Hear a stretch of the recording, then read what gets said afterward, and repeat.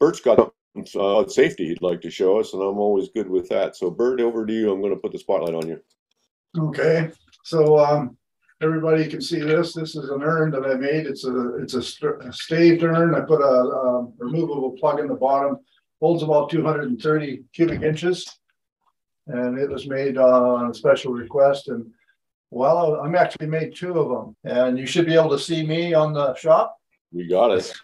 Okay, just wait for it.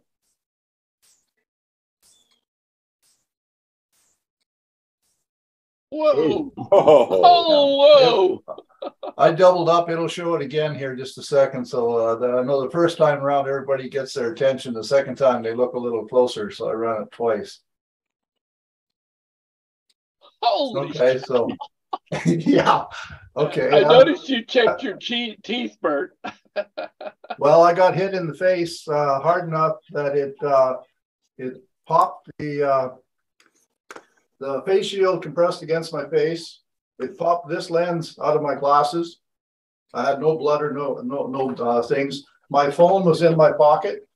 When I took my phone out, it was this is a brand new phone. It's nice and level.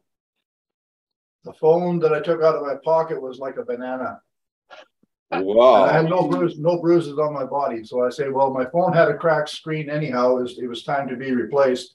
That just brought it a little bit quicker. But the main point was wearing a face shield saved the day. So that's I'm going to show this at our club meeting next Thursday too, just as a safety moment. And all those pieces you seen flying, this is all those pieces. So what happened, Bert? Was it bad glue or cold glue or too soon to go after gluing? What happened? It was mental stupidity on my part. If you'll notice, this is a staved construction. And of course, when you're doing staved construction, you got end grain and side grain or base grain, spindle turning and cross grain turning. And when you use the wrong tool on cross grain, bad things happen. What was the wrong tool? So I shaped everything with a bowl gouge on these ends. And then this part was, I used a spindle gouge on. And if you'll notice, I was coming across to the end of here. And as soon as the spindle gouge touched the cross grain, that's when it exploded. So it's a spindle roughing gouge, Bert? That's correct. That's, I could say the brain cells. Bert, is that a didn't... butt joint? Are the cap actually put on with the simple butt joint?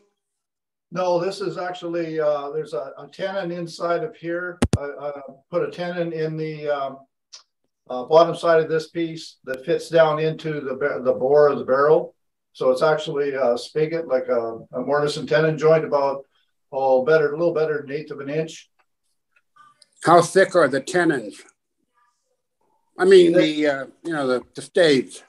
The staves are 5/8 to a little over 5/8 of an inch thick. Okay. How long had the glue set, and what was the temperature in the shop when you glued it up? It was about probably 20 degrees Celsius, and it had been glued up for 3 days. I went back and tried to watch this thing in slow motion. This was just a little Wisecam security camera I captured the footage on. And so I tried to go through frame by frame to see exactly what happened. And that's when I found out that, brain fart, I had the wrong damn tool in my hand. And as soon as the spindle roughing gouge touched the cross grain, it caught. And this is oak. So oak's an open grain wood. You've got to be careful with oak. You got to use sharp bowl gouges because it's open grain. And I think that's it's just everything broke on the wood. All of the joints, glue joints, were in perfect shape. Every bit of the piece that broke along the grain line. And that's why I was able to find all the pieces.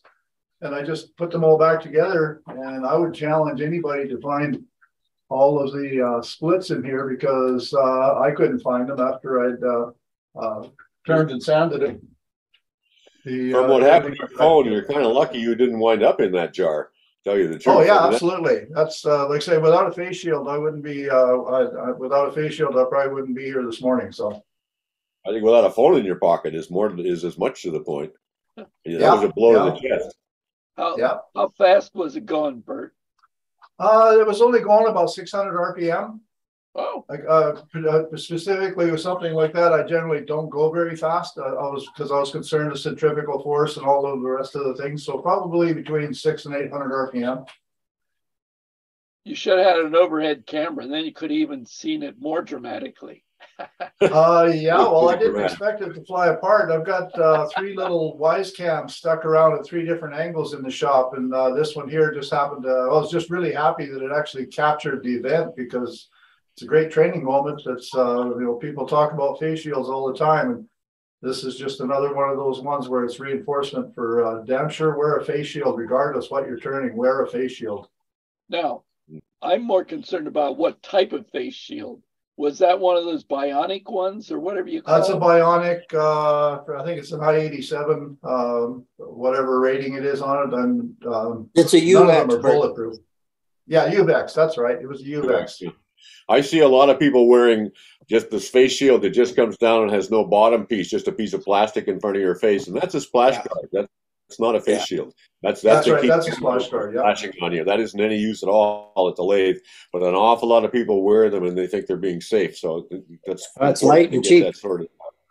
Yeah. That's a good point. I'll make sure I mention that it is a bionic UVEX bionic face shield, and it did deflect and it did push up against my face because I said it popped my glasses and flexed them enough that one lens popped out, and the other piece that hit my phone. Well, but the most important part was the face shield because there would have been blood on the wood if I didn't have it.